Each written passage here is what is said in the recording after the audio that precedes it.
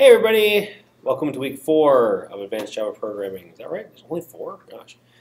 Seems like we've been doing this forever. I'm sure you're saying the same thing. Week 4 of Advanced Java Programming here at Portland State University.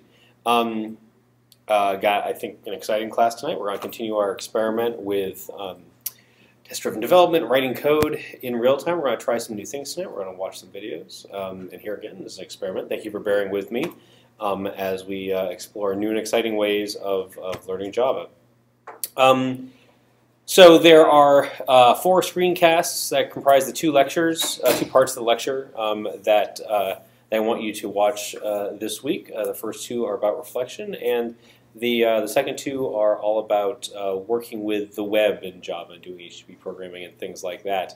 Those second 2 in particular will be necessary for your client-server program, which is part of Project 4. I want to get to that in a minute, but first, there were a couple questions on the community about Project either 2 or 3, I wasn't sure which.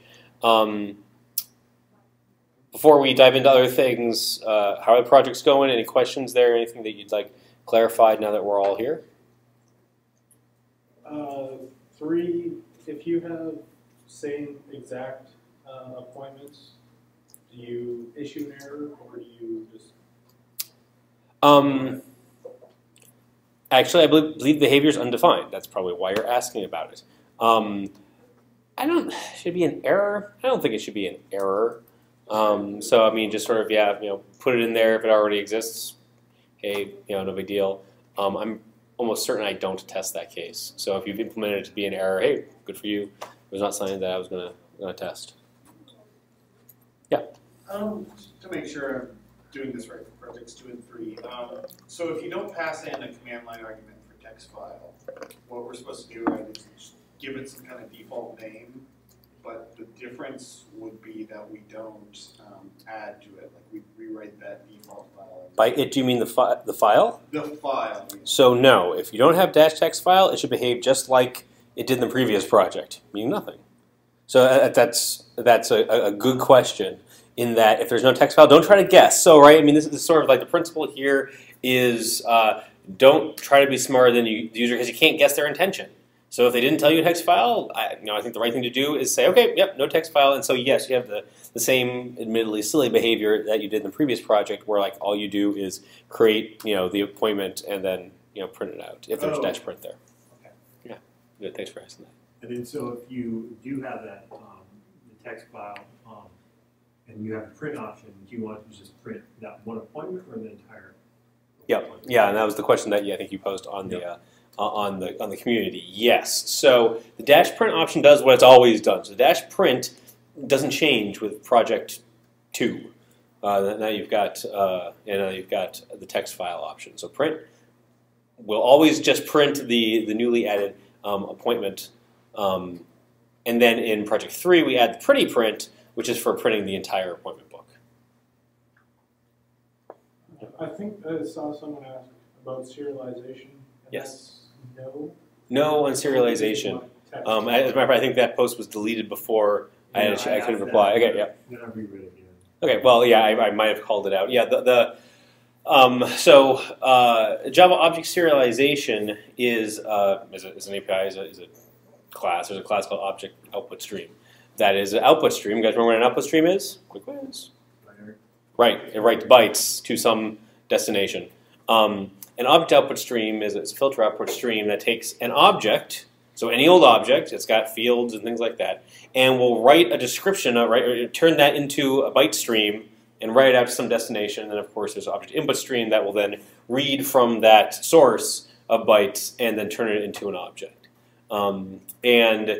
For those of you who have watched the reflection slides, reflection is used to implement all of that, right? So the whole idea is that you go in there and you use the reflection API to get the values of all the fields, and then similarly when you're reading the byte stream, there is a format there. There's a Java serialization standard that says, here's the format of all the data, and then as it reads, it uses reflection to populate the object. Cool. Now, speaking of questions. Can I ask you a quick question? Absolutely. Yeah. So not to directly related to any project. General programming stuff. Mhm. So if you are like when I'm parsing the command line, so if there's a readme printed, then I want to print the readme and then exit. Yes. It's not an error or anything like that. So I don't use an assert, throw an exception. It's just an if statement. So following that, would it be good form to put everything after that in an else block? Oh, yeah. That's that's a really good question, and this could be true of anything. You might have some method, and it's like, oh, if it's like performing division, but you wouldn't want to do that in method, right? If there's some sort of precondition that isn't met, but it's not an error, it's just like an exit quickly, do you put the rest in an else block? Well, here's what I would say to that. There is a school of thought that would say use an else block, but all of the code in that else block should be in a different method because you're doing something else. So if the people that advocate having tiny methods, like there are some people that say, hey, listen, a method should be no more than like 10 lines. Some people even say 5 lines, but it's like just really, really short, a very single purpose, right? Because obviously, there's this logic branch there. So, right, it's like, oh, okay, if this case, then do something, and that do something itself is a piece of logic. Some people would say put that in its own method. So if you are, so let's say there's like so much logic there that would be in the else branch that it would deserve its own method, then I say go ahead and use an else branch, and that reads like really nicely. If this, then return. Otherwise, call some method, or return one value, return another value. But if you're not going to sort of delegate all that behavior off to another method,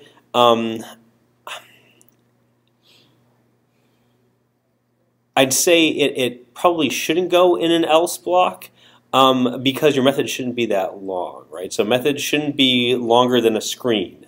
So I think so whatever you want to have that. Let's say it's 50 lines, and even there, I think your methods are getting kind of big. I think So I think the practice that is more important is to have short methods. And I think you'll find when you have shorter methods, it really won't make a difference if it's in an else block or if it'll be just as readable. I can say it that way. It'll be just as readable if it's in an else block or if it's outside an else block because you'll be able to see without scrolling. All right, there's an if statement up top and then it goes and does some other stuff. Yeah, my method, so the parse method I have sort of right, I feel like it's that limit, and I wasn't sure. And obviously, it doesn't matter, one way or the other, but just in terms of The code will work the same. If you think you're close to the limit, experiment. Right? Can you extract that else block or some part of that else block into a method? It's like, okay, well, can I then, does this functionality right here, does this have a good name to it? And if so, then that can become its own method. Yeah, no problem. That's what they pay me for. I think they pay me. Well, they haven't paid me yet. Anyway, oops. Let me get this here. I want to ask you guys a couple of questions. Sort of do a review. We're a couple of weeks in. Let's talk about some questions. Let's talk about. Let's just start at the beginning. It's a very good place to start. Let me make that a little bigger. Just Control plus it. Oh baby, yeah. Okay. Let's just go around the room. Anybody want to start? The first question: what tools used to compile a Java program? Okay, oh, you're in the middle. Okay, Dan? Java C. Right, Java C is used to compile a Java program. And for bonus points, what does the -D option do? For -D? I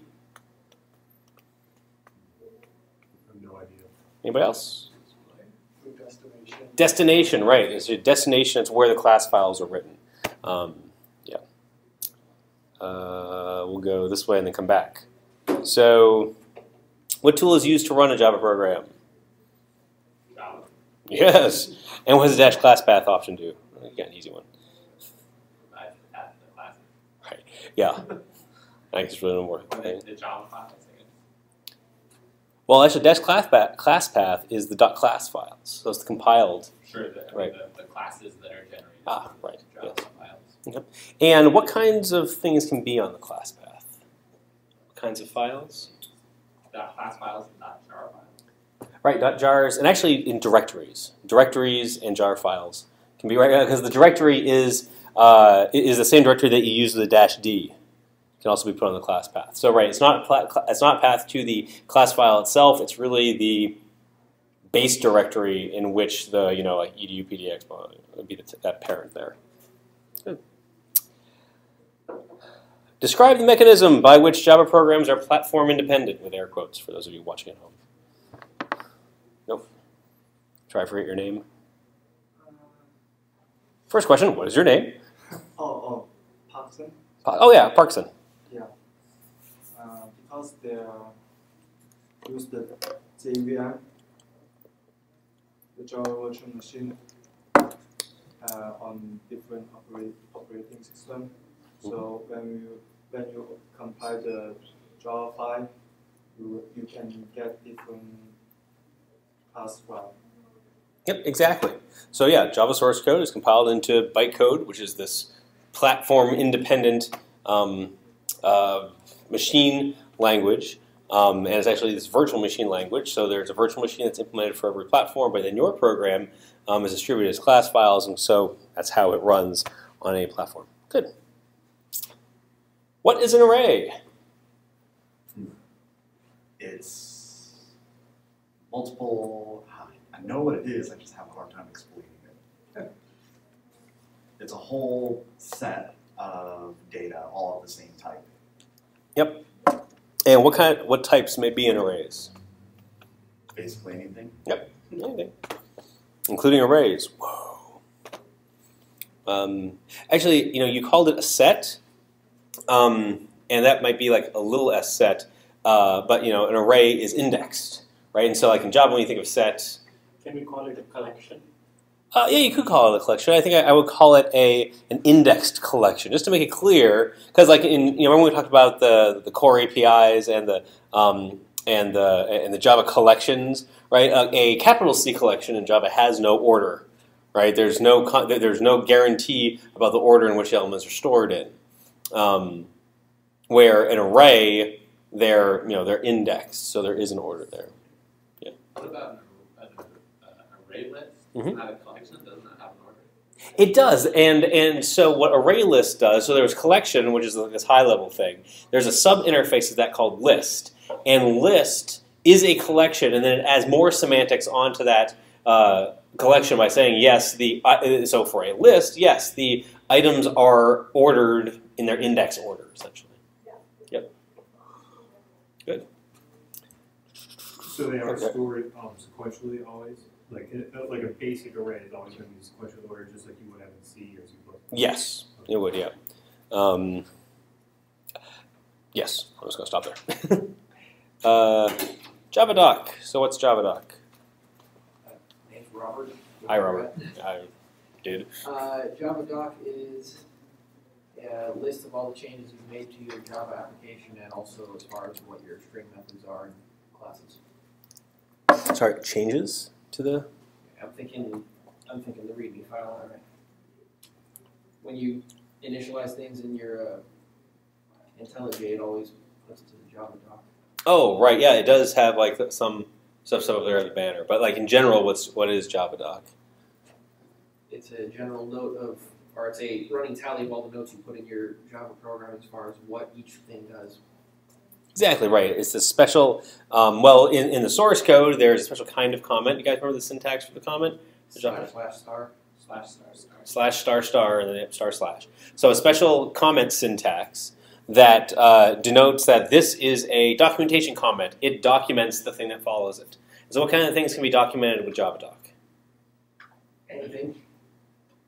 Class methods. Data types, variables.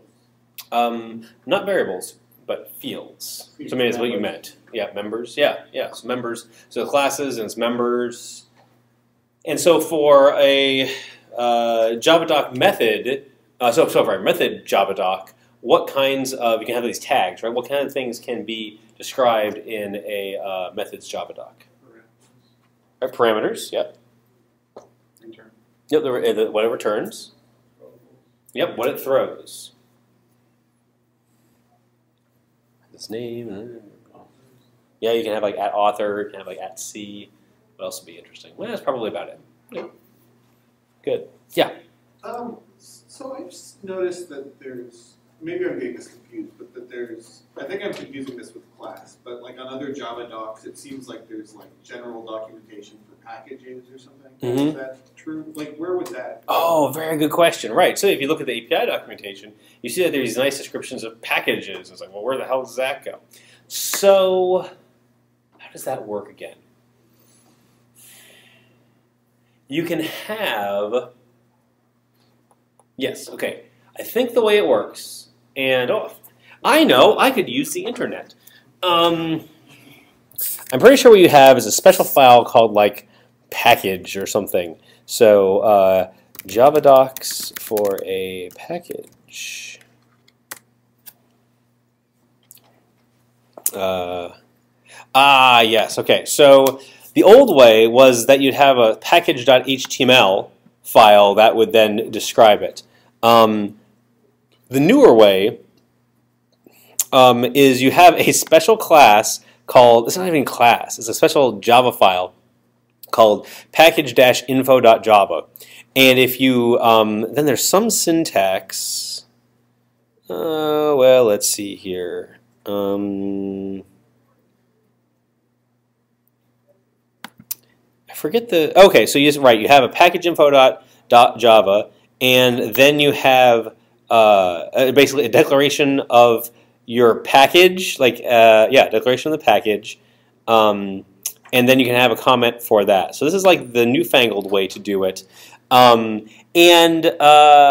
think the biggest advantage here is that you can put annotations. This is how you put annotations on your package. Meaning an HTML file will only be interpreted by the JavaDoc utility.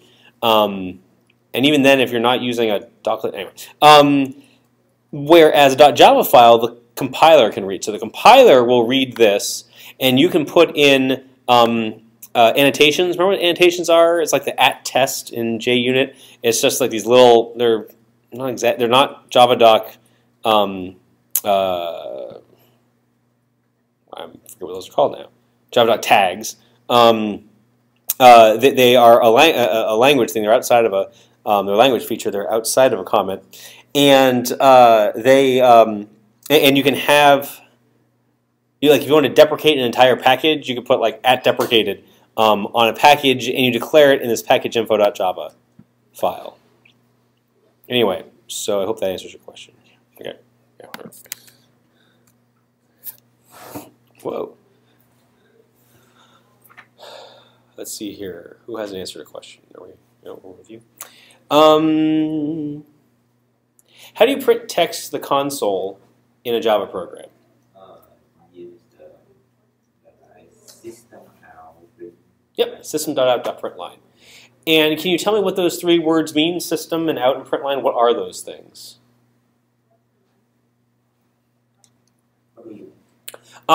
So, great. System.out.println, is it magic? When I say capital S system, what does that refer to? System, the operating system. Not exactly. The class. Right, there's a class called capital S system that sort of represents the system. Okay, so then what's out? Yeah. Thank you, Grover. Subclass. Nope, it's not a subclass. It's a static data.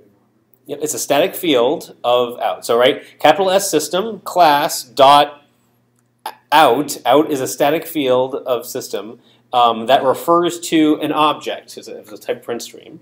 And so then what does println do? What does println mean? It's a method.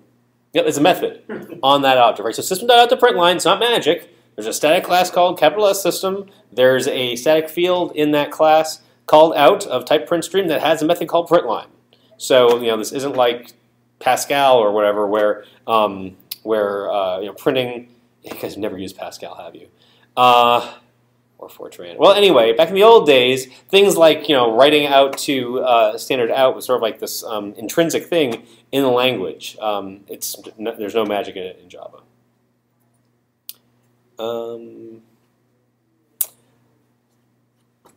What is a package and what are they good for? Oh, actually, no. Next guy.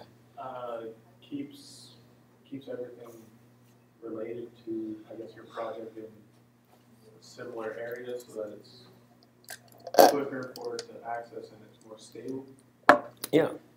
So what is that everything that gets grouped together? What kinds of things get grouped together in a package? It's all your related classes. Yeah, classes.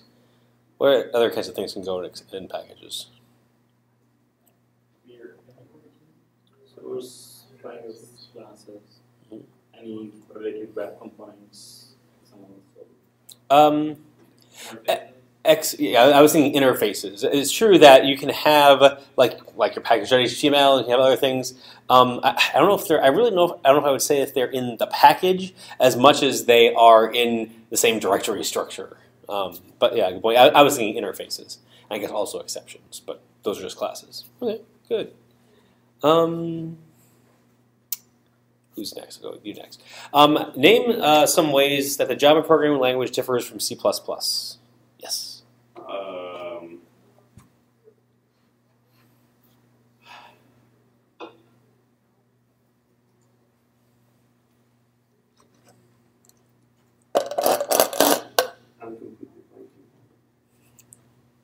in C++, I think we can do procedural programming. In Java, it must be. What kind of programming? Sorry, what? Procedural programming. Right? Oh, procedural. Program without a class. But I think in Java, you cannot do that. That's true that all code must be in a class in Java. I think, strictly speaking, I think one could make an argument that you can do procedural programming in Java with like static methods and things like that, but it's not without a class. But you're right. There must be a class there someplace. Yeah, that's true. And then C++ directly creates executable. I mean, there is no bytecode. Right. There's no virtual machine. It's all compiled out in native code. Yeah. Well, a couple of some other different language differences. Garbage. Right. Yep. Java has automatic memory management, garbage collection. Good. exceptions. Right. Exceptions in Java are sort of a first-class citizen. Exceptions in C++ are, well, maybe it's better now than it was like 15 years ago, but still a second-class citizen. What did you say, Dan? No operator overloading. Right. No operator overloading. Well, there's one operator that's overloaded. What's that? Plus, right. But you're right. The user cannot, or a programmer cannot overload other operators. What's the difference about exceptions? So, and correct me if I'm wrong, I haven't used C++ in quite a while, but my understanding is that there are exceptions. There's exception mechanism in the language in C++, and, well, certainly modern runtimes implement it, but exceptions got a really bad rap in C++, and so my understanding, I think it's still true, that C++ programs don't really leverage exceptions. Does that jive with what you guys have experienced? They use exception as much as They do or do not? How it is I think that implemented differently. they're pretty close, like the try-catch blocks, but I don't know about, I haven't used them yet. So. They just came to the game really, really late. So they, Java was pretty much the new language by the time they started to be used, but they're used quite heavily. In C++, you have to do some real backflips to catch all of the exceptions. Like you have to write some operating system level functions. Oh, wow, really? Yeah, okay. Yeah. Screwy. Okay. Exactly. I don't think you have to use exceptions in C++, like with Java, there are methods that have to be surrounded by try-catch Right. block. Do you remember what those kinds of exceptions are called? Check exceptions. Right, checked exceptions. Yeah. I don't think that those exist in C++. That's my understanding It too. would be having to declare exceptions. Like you have to declare what a method will throw if it doesn't catch the exception itself. Mm-hmm. And like C++ doesn't have a version of throws. Okay. So it's probably more like everything's a runtime exception. Yeah.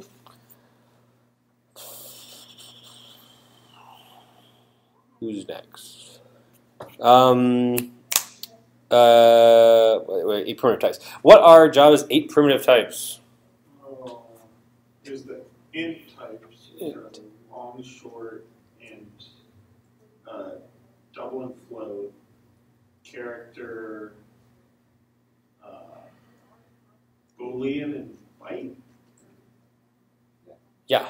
You said short. Oh, wait. Byte, short, int, long, double, float, char, Boolean. Yes. Yeah, you got them all. Nice. Good deal. Well, we already talked about what operators use concatenate strings. We already talked about exceptions. You've already answered a lot of questions. Actually, so we'll just open it up here. How do you convert a string to an int? Yes, parse it on what class?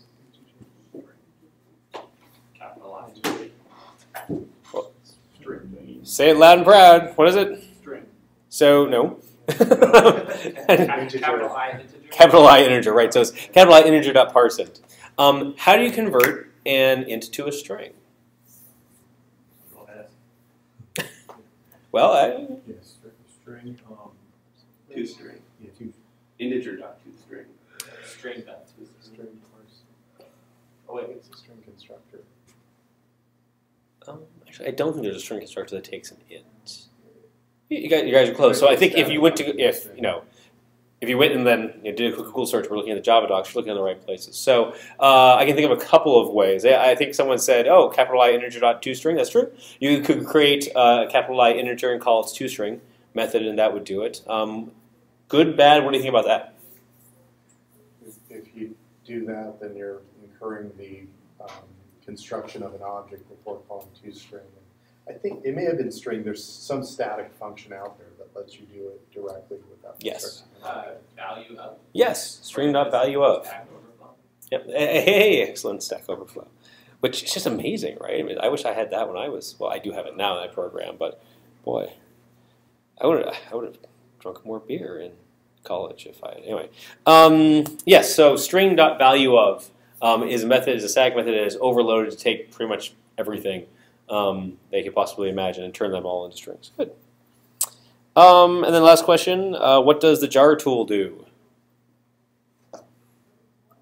Jar? Jar. Yeah, it creates jar files. essentially is a zipping mechanism which will create all the necessary components of a project together. And it will also list the main class with the main method so that the program of the Java can go in there and execute that class, find that method to execute and go.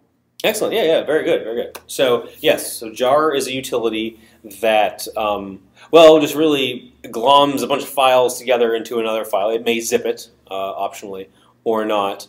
And then you can also have there's a thing called a manifest in there that describes the contents of the jar file, and inside your manifest you can specify what class you want to be the main class that makes an executable jar file, and then you can hand that executable jar file to the JVM, and it'll automatically start running that class as the main. Yeah. Optionally, is it not?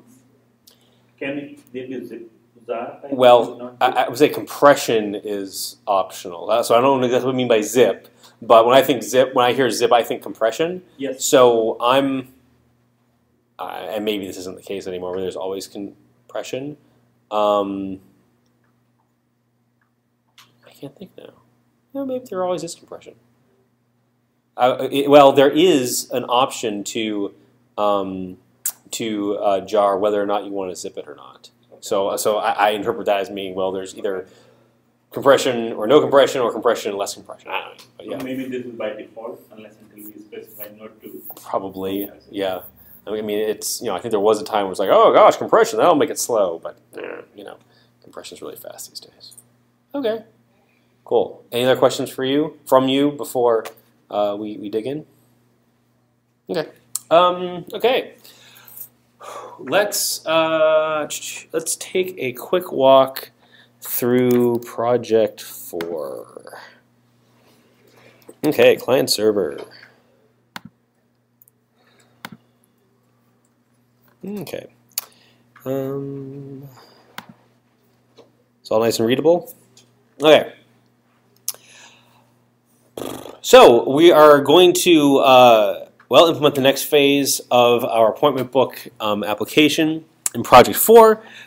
Which is to create a RESTful appointment book web service. So in the web screencast, we talk about how to work with web applications in Java and how to, and what representational state transfer, REST, is all about. And then you'll have a chance to work with these concepts in your project 4.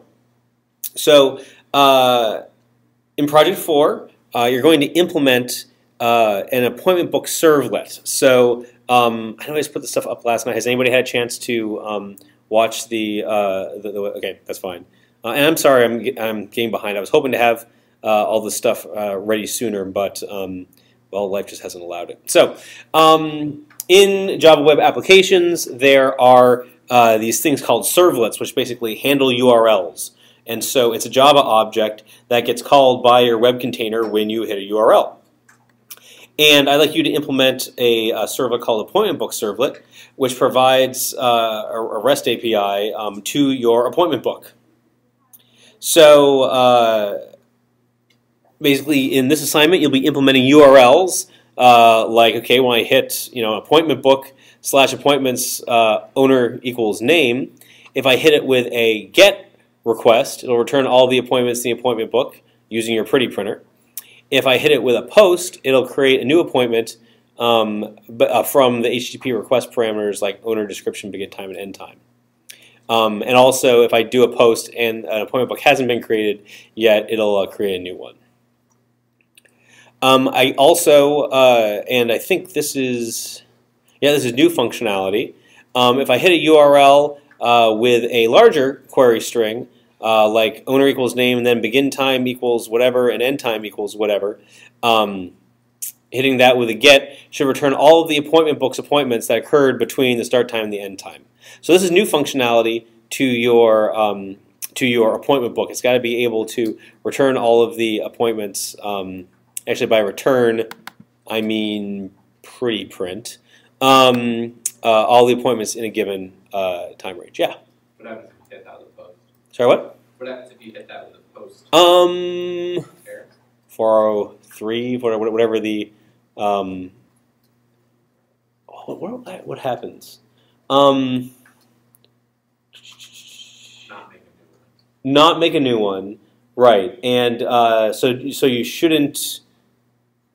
Yeah, so it should do whatever the default behavior is, which I think is return whatever HTTP status code says not supported or 404 or something like that. Can you go into a little more details of this? For example, what the container, what would be get, post, and all those? It's all there in the yeah, boy, I wish I got this. It's all there on the screencast. Well, let's take a look at some of the code, and maybe it'll be a little more. Maybe it'll be a little more clear. I kind of don't want to have to rerun the slides for you guys, but hopefully I can give you enough of an idea so that when you watch the screencast, it'll make sense. So you're going to have the servlet that gets deployed in a web container. So the whole idea is that you've got this JVM which handles web requests, and you've installed into it this appointment book servlet that'll handle those web requests. So that's the server side. Now you also need a client. And so your client, you could hit these with a web browser, these URLs with a web browser, but I want you to write a Java client that sends HTTP requests like a web browser would, but you're going to have a Java program that sends HTTP requests off to the server. And this is a little command line utility. So really the command line is about the same as it used to be, except there's no more text file, no more pretty print, because instead of storing the appointment book, well, locally, you're storing it on your server, and that's a different process, right? So now we have two Java programs running, one of which is the web container that's running your the web container, the web server that's running your servlet, and the other one is your command line that starts up and communicates with the web server and then shuts down. But all of the appointment book data is stored on the server. What your client does is it will send requests and then print out the responses. So let's see here. You have your owner description, begin time, and end time, just like you have in the past. Now you've got some different options. You've got -host and -port, which specify the host name and port on which the server runs. You have search, which will basically hit this URL. It does the query between the begin time and the end time. You got print, which is the same as always has been, and readme, which should be updated for Project 4. So here are some examples. scrolling gone wild. Here are some examples of some command lines that you can use. You'd run your project for. So, your server's already running, and you can hit it with a command line like, okay, here's my host, cs.pdx.edu, here's my port, and then I've got my owner, appointment, and then start time and end time. So that would create a new appointment. So that would end up calling a post to this URL. If you want to search for appointments between a given time, the command line would look like this. And so really the only arguments that are there are the are the owner and then the begin time and end time. The description is no longer required there. Actually, it shouldn't even be there. So if error scenarios like syntax command line is wrong, format's wrong, or if you can't connect to the server, exit gracefully. So no stack trace, no big blow up or anything like that. Handle these cases and other similar ones effectively. So to get started, I have a Maven archetype, and so here's let's create a new project. I'll use this one. Let's see here. This is not a good place for me to be though. I call that. Okay, so I'll run the Maven archetype. That's going to be completely bogus. Let's see here. First guy, fix the tilde, as always.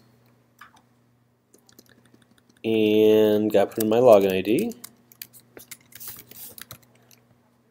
And let's see, the artifact ID is appointment book. Version is summer 2003.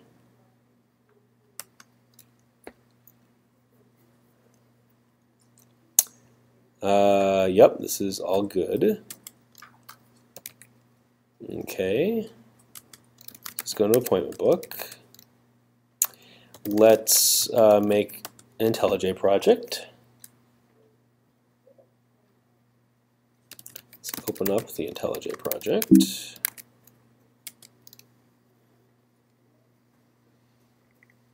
Slowly, yes. This application is from the internet. Okay. Yeah. Okay. I don't know why it's asking me about this. There it is. Ah. Stop. Okay. Sure. Probably not actually going to add this to version control. Okay. So, what have I got? I don't really care about that subversion error. Okay, let's look at the files that were created. That's not interesting. Delete that. Okay. POM, I'm not going to go into the POM right now. Okay, we've got several things.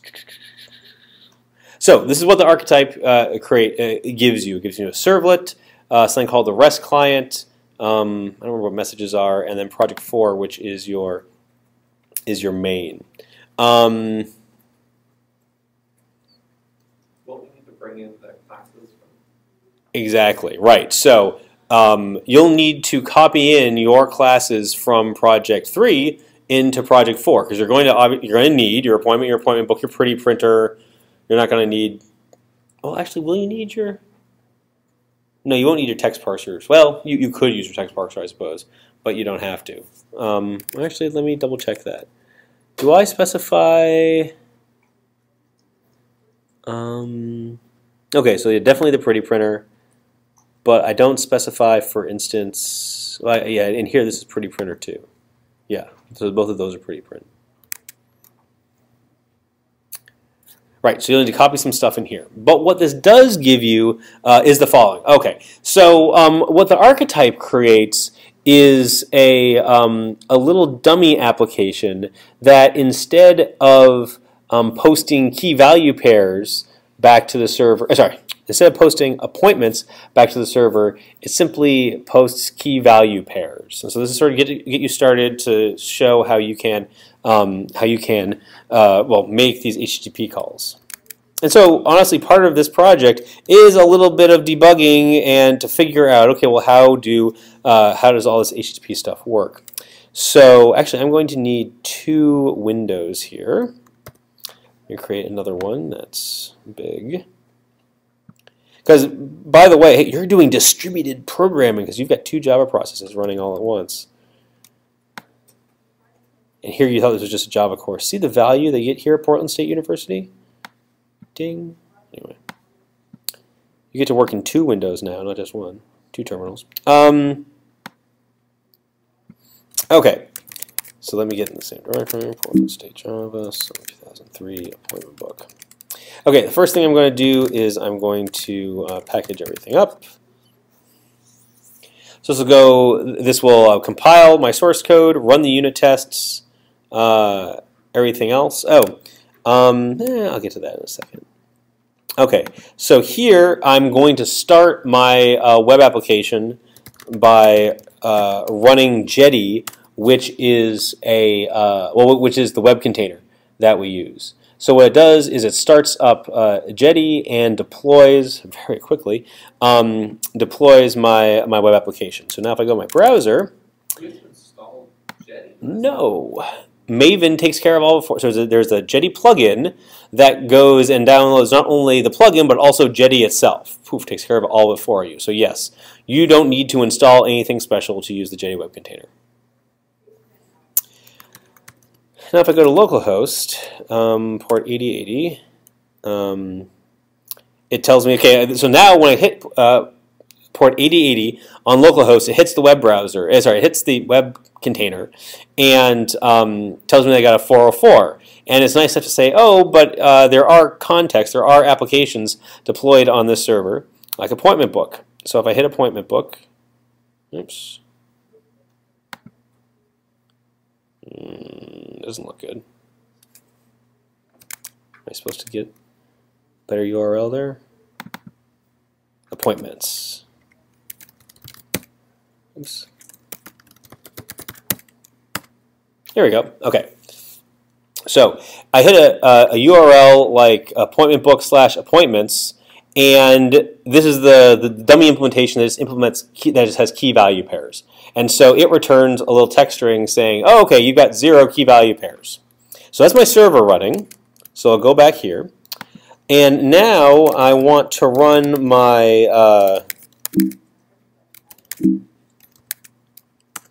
main program, which is project 4. And so here again, the command line, you'll have to rewrite the command line parsing to parse it the way you want for the project. But here, I can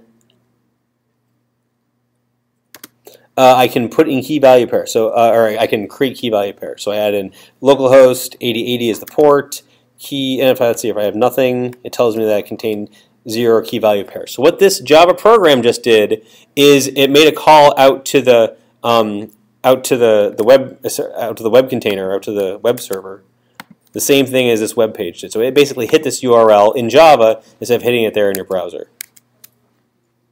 Now if I want to add something, I can say a key like the key is 1, the value is going to be the number 1. So mapped 1 to 1. And now if I go and reload over here, it says it contains 1 key value pair. Let's see here, if I just do 1 with nothing, it'll tell me that it searches for 1, so I can have 2 go to 2. And now if I want to print all of them, I go like that. Okay, so this is like a little example program to get you started. What I recommend is that you spend some time in the debugger figuring it out. So let me take a couple minutes and show you how to use the debugger on this project. So this is going to be in for IntelliJ. If you guys are using a different IDE, then well, you're on your own. I'm going to add a new remote configuration. So what I'm doing in IntelliJ is, and actually I'm not debugging Jetty. So okay, I need to restart Jetty. You guys use the debugger much in Java? A little bit. Okay, some people yes, some people no. Okay, well, first off, what you need to do is you need to configure the JVM to say, hey, run yourself in a mode such that a debugger can attach to you. So here, Jetty is being run in one process. IntelliJ is a different process, and we want IntelliJ to connect remotely to that VM, to the web container VM, and then it'll debug it remotely. So it's not like when we were debugging our unit tests, in that IntelliJ was running the unit tests. When it went and launched the JVM for the unit test, it would automatically put the right stuff, the right command line configuration on the VM so that could connect to it.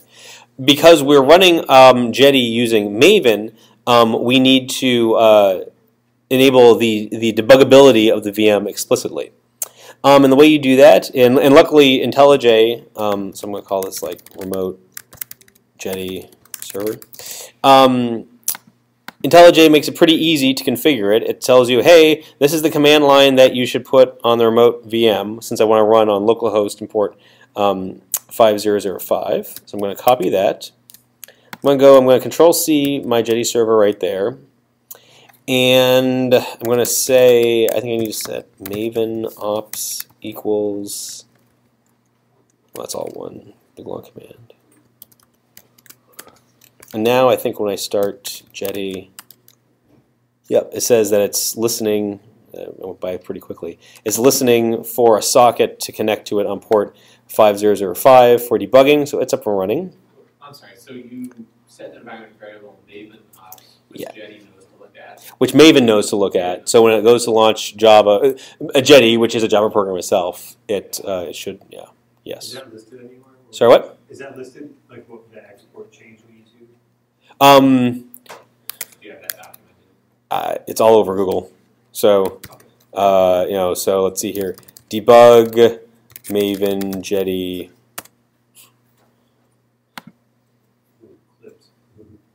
Well, whatever. It's the same thing. The client is different. Yeah. But this is like what you need to set. So let's see here. Oh yeah, and yeah, Maven off. This is like the Windows way of doing it, but it's just a matter of setting that environment variable however you set that in your environment. Thanks. Yep.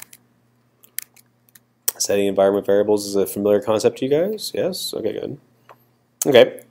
So now I can attach to that VM. And it's saying, great, you're attached, but we don't have any breakpoints yet. So what I'll do is I'll go here into my project 1, and I'll set a breakpoint right here. Sure. And now when I go to run my command line argument, oops. Oh, duh. Okay. Haha. Debugging multiple processes. I set a breakpoint in the main method, which isn't the process that I'm debugging. I'm debugging the server. This main is never invoked by the server. Instead, I want to hit something on my servlet. So here is I have two methods. I'll make it a little bigger. So my servlet extends HTTP servlet, which is a standard Java class. So it comes from the API servlet API jar. And it overrides methods like doGet and doPost. So what a web container does for you is a web container is a web server that knows how to route HTTP requests to servlets. So when I hit in the web browser, if I go and hit the just this URL right here, so I hit reload here in my web browser, that immediately hit this breakpoint in IntelliJ, because now I'm doing a get. Well, what do I do? Okay, I set the content type to text plain. I will see here. I'll go to my next one. I'll get the parameter key. Key in this case is null, so it will go to write all mappings, and so I'll step into that. And so now basically what it does is says, hey, the HTTP servlet response. So the servlet API also provides abstractions, objects that let you get information about the request that came in and the response that was being returned. And you can get me a print writer, which will write the content of it. And then it prints out things like, hey, here's how many items there are in it, and then it'll iterate over each one of those guys and format a key value pair. So, well, I don't really know what to debug or what to walk through here, but I suggest that you leverage the debugger because I think starting in this project, things get more complex, right? You're dealing with multiple Java programs that are running at the same time. And it's hard to keep everything in your head. And I suppose you could just add a whole bunch of print lines and stuff to figure out what's going on. But from what I've heard my students in the past, that those that leverage the debugger were able to get things done a lot faster because they could set breakpoints and get a much better idea of all of the moving parts. So this is the advanced part of advanced Java. So it's not only that the concept's getting more advanced, but the projects are getting more difficult because there are more there are more things moving at the same time. But then again, this is just the way web programming works, right? So we've gone from one, program that sort of started at main, did its thing, and it was all pretty straightforward to reason about, to, okay, you've got this Java program that's in there running, handling requests whenever they come in. And this is going to be a theme that we see that we're going to revisit again, actually even more so, in the final project, which is the GWT project.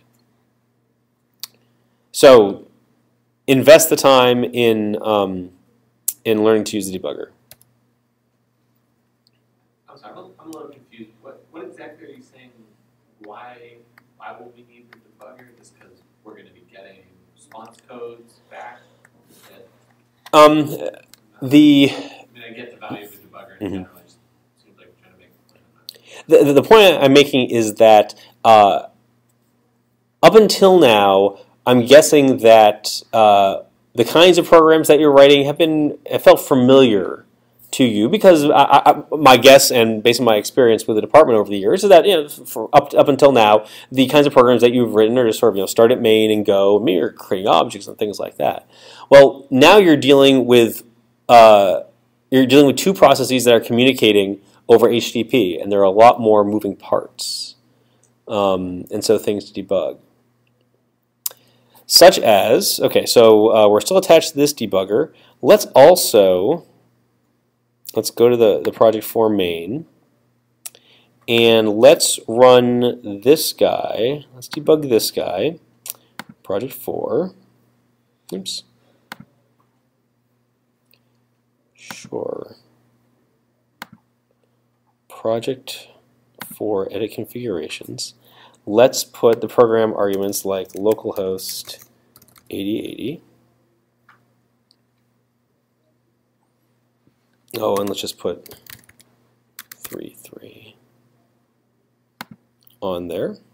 So now I want a breakpoint here. I'm going to run project 4 from the debugger. So instead of attaching to a process that's running, so I started my Maven Jetty up here, and I ran it in debuggable mode, and I attached my debugger in IntelliJ to that. Now I'm going to run the main for project 4 in IntelliJ. So instead of running it from the console, which I suppose I could do and debug it remotely from there, I'm just going to run it directly from IntelliJ. So I'm going to debug that. So okay, so now I've hit a breakpoint in my main, and this is where I parse the command line arguments. So I'm hitting F8 just to go to the next one, and it's okay. It's found the host and the port. It's found a key. It's found the value. So everything's all happy. Okay, I'm going to parse the blah blah blah blah. Okay, now so we looked at the server side. The server side is the servlet with the do get and the do post, both pretty simple. Now we're going to the client side. On the client side, we need to make the requests to the server. And so as you'll see in the screencasts, there's a whole bunch of APIs that sort of come standard for doing this kind of thing. I've written for what I hope is your convenience a class called Appointment Book REST Client that abstracts a bunch of the communication, a bunch of mechanisms for making the HTTP calls out for you. So it puts it in a different place. And so, well, we'll take a look at what this does in a second. Okay, so what it's doing is it's saying, well, based on the parameters that came in, like, hey, is there a key, hey, is there a value, do something different with the client. So key is not null, value is not null. Okay, so what we're going to do, we're going to add one of these key value pairs. So I'm going to step into that one, which is clicking on this or F7. Okay, and so the add key value pair method calls post with the URLs associated with this client, and then the parameters are key, the parameter key, string value, and then the parameter value. I'll step into that. Okay, and so this is a class called HTTP Request Helper, which is something that I wrote and I talk about in the screencast. And this is really what does the heavy lifting of putting together the URL requests. And I won't go into details about this because you do see it in the screencast. But this is some code I suggest that you understand what it does, but you won't have to modify it. It should do everything that you need. So this is code that will do the post for you. Anyway, so this will go off and do the post, create a URL connection. These are all standard Java classes. It'll write the body with the key value pair. So you see data right here is just the key value pair. That's not very useful, key value pair. It'll write it off to the request. It'll flush it, which will then send it to the server. It's waiting for a response. Oops. And, oh, here it is. So, wait a second. Oh, we didn't continue there. And now the debugger stops at, on the server side, at this debug point in do post. And so now we can step through it here. This is where it starts getting, debugging starts getting interesting because I got two debugging sessions open because I got two Java programs running at the same time. Anyway, so while the assignment is about learning about the web, what I really want you to get out of this, what I think you'll learn and be able to take with you other places, is working with distributed software, working with a client server. And I think in terms of programming, you'll see that you need to approach the problem a little differently and approach the way that you work with your program a little differently. Okay. Oh yeah, that was me, and now it returned. Anyway, we can look at the output, map to 3. Okay. Questions about that? I know it was a lot. It should be on the screencast so you can go back and watch it again. You know, please feel free to ask questions. This is something new, and I'm guessing something that you haven't seen before. And there might be a lot of new things to deal with, but that's part of what makes it fun. Yeah? The Jetty server, it's written in Java, and we've basically loaded that as a module into the JVM, so it's a process that's executing. Yep. And then Project 4 is a second one. Yes. Okay, but we're looking at both of them from one instance of intelligence. Yeah, and that's where it gets kind of wacky, right? As a matter of fact, I think it's possible. Man, of the Maven project. There are no premium parts to display. Maybe. Oh, what was that? Sorry. What is the JT server? Maybe I'm not. Okay, so oh, why did I click yes? Well, yeah, and here again, this would probably make a whole heck of a lot more sense if oops. Do I have other? Oh, here it is. Let me. There's a picture in here that I think that will help. Okay, or maybe I'll just confuse you some more. I've got. Oh, that's pretty wacky. Okay. The web, server, and client, you get that much, right? Okay, you're all familiar with that. And you use a URL to fetch some content from a server and then display it in some client. You're probably most familiar with using a web browser as the client and asking for HTML, but there's nothing in the HTTP protocol that says it has to be HTML. So what you're working with as assignment is that you're not sending HTML back from the server, you're sending text, you're sending your pretty printed appointment book. Okay. And so the picture that at least I have in my head, and I think it works pretty well, is that you've got some client, and okay, this picture shows a web browser, but in your assignment it's going to be a Java program over here on the client. And then remotely, it could be running on the same machine, but it's a different process no matter what. Either on a different, on the server machine, there's a JVM that runs Jetty, which is your web container. And so this is a Java program that, well, what it does is it will handle HTTP requests that come in on a configured port. And what it does with those requests is it routes it to first web applications, which is a whole bunch of servlets and other things that are bundled all together into this web application. And then the web application is responsible for routing particular URLs off to servlets. And so then you can have multiple web applications inside your web container, and you can have multiple servlets inside your web application. Does that help? Yeah. I don't want to make you go over this stuff if it's in the lecture. Can you explain just exactly? I get that. But what is it? A servlet? Is that a Java specific thing? I've never. Yes, it's a Java specific thing. So it's a little server, right? So the whole idea is that it's an object. It's nothing fancy. It's a Java object that handles HTTP requests. Oh, and the job of the container is to take this HTTP request and deliver it to your servlet in a way it can work with. So let's go back to the source code. And no, I don't want to reload the project. If we go and look at the servlet, make you big. So it extends HTTP servlet and it overrides a method called doGet, which is called when there is a GET request that comes in.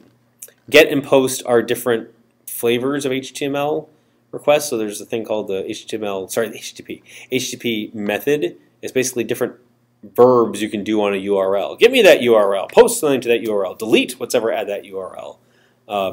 Etc. And those get translated into these doGet or doPost methods. And what these methods are invoked by the container itself. So your web request comes in, your container lights up and says, okay, well, look at that URL. Oh, that's to the, let's go look at the URL. That's to the appointment book servlet. That's the appointment book web application. Okay, that's the web application created here by this project. And then the appointment book application is going to look and say, oh, that's the appointments URL. Well, that gets routed off to the appointment book servlet. And actually, all of this is configured in a file called web.xml. So in web.xml, we define a servlet called appointment book servlet, and then we map that servlet to a URL /appointments. /appointments goes to appointment book servlet. So there's a little bit of glue. It was all explained, and you can tell me how well I explain it. Probably not very well. In the slides in the screencast. So what is the web container and how is it related to the servlet? The servlet is inside a web application which runs inside a web container. Those all Java objects, the web container as well. It's all it's all Java programs. It's all stuff that's written in Java. So yep. The web container is an object. Is a Java program, I'd say. I think it's probably better. So yes, there are objects there, and I'm sure there's some way of starting up the web container, and that'll go off and create a bunch of objects, things for handling the URLs and parsing the URLs and routing stuff all over the place. But it's a Java program. What is specific or special about web container that we give it a new term and rather not use a generic term program?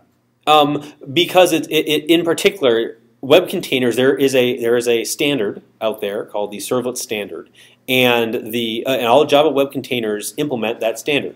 They basically say, okay, great, if you give me a web application, I will route these URLs to it, essentially, and it will. And so there are several implementations, different implementations of web containers out there. Port here I have read in one of these. So what is a port? Yeah, port 8080, and somewhere in one of the notes that usually port 80. So what's specific about?